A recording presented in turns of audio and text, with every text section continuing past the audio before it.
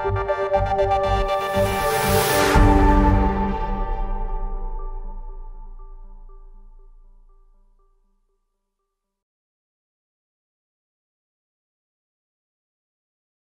everyone.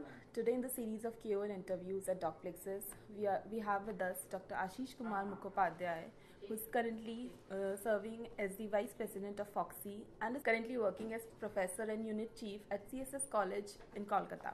Thank you, sir. Thank you for your valuable time.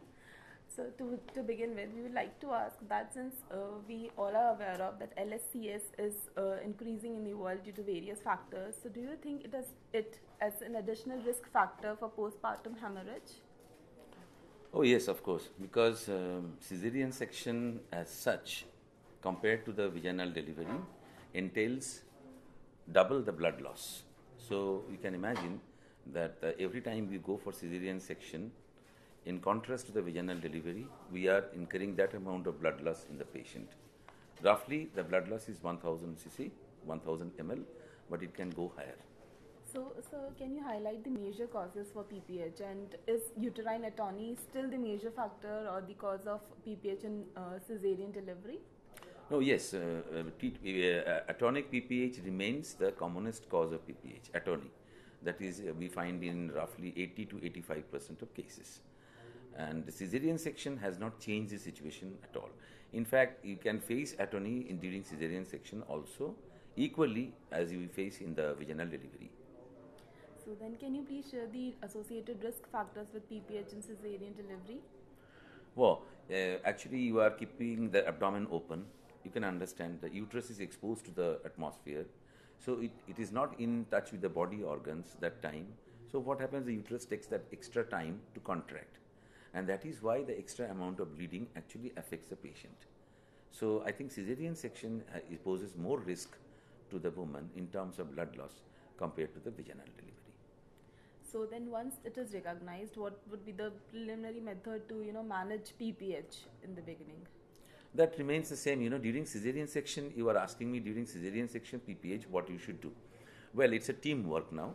The surgeon and the assistant, they are at the operating table. They keep on compressing the uterus and try to make the uterus hard as early as possible.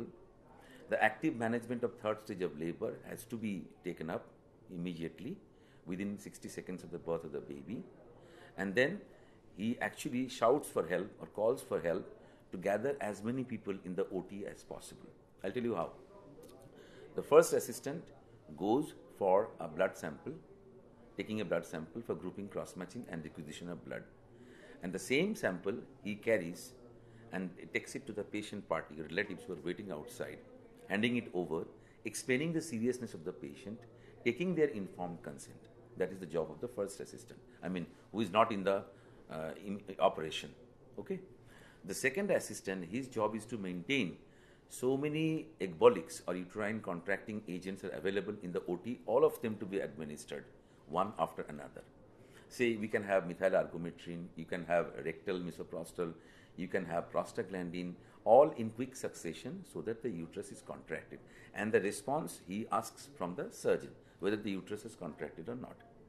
And the third surgeon, his job is to take a speculum and a sponge holding forceps and asking the OT nurse to separate the legs of the patient and standing at the foot end of the patient to see actually bleeding how much has reduced or increased. So you need at least 5 people together during the situation of crisis of PPH during cesarean section. Knowing that, can you please elaborate the temporizing methods and their effectiveness? Well, temporizing method, one of the methods I told you about the uterine massage. When the cesarean section is going on, it's open.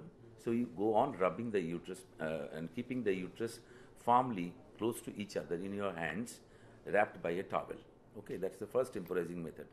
Secondly, if it is not reduced, then you should go for another temporizing method, that is, because the abdomen is open now, he should go for the stepwise devascularization of the patient, meaning the tying the uterine vessels, tying the uterovarian anastomosis, and then going for internal ligation in quick succession. Now, once these things have been finished and the bleeding is still continuing, he should go for a brace suture, commonly the Billings suture or a modified Billings stitches. Even if it doesn't stop the bleeding, then you have to go for the ultimate measure. That is hysterectomy. Great. So then, do you still think that selective arterial embolization is the best method to manage PPH, or if not, then what do you consider is the best technique to manage PPH? Well, there has been a lot of controversy about this uterine artery embolization. Let me tell you very frankly, it's an emergency situation. It's a life-saving situation.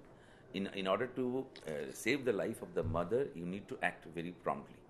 For selective uterine artery embolization, you need a very good unit in your department, first of all. They should be informed from beforehand with the logistics and other things ready. A close coordination between the OBGYN department, the OT and the radiology department. And also it takes some time to arrange all these things. Most importantly, this facility is not available in most of the state-run hospitals, where the major brunt of this PPH complication we face. And therefore, I do not think, frankly enough, that uterine artery embolization is a very good method at this critical point of life-saving situation. I would rather recommend other temporizing situations and surgery when the cesarean section is on. So then is hysterectomy the best way to manage uterine hemorrhage, or there are other horizons to that?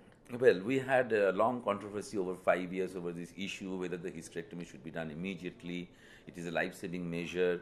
WHO has come out with some recommendation, let me tell you, and that was in the year 2009. WHO said that in an attempt to save the uterus of the patient, we need to go for the temporizing methods. That means the breast sutures, the selective, the stepwise devascularization, and then ultimately hysterectomy. But this is not a be-all and end-all.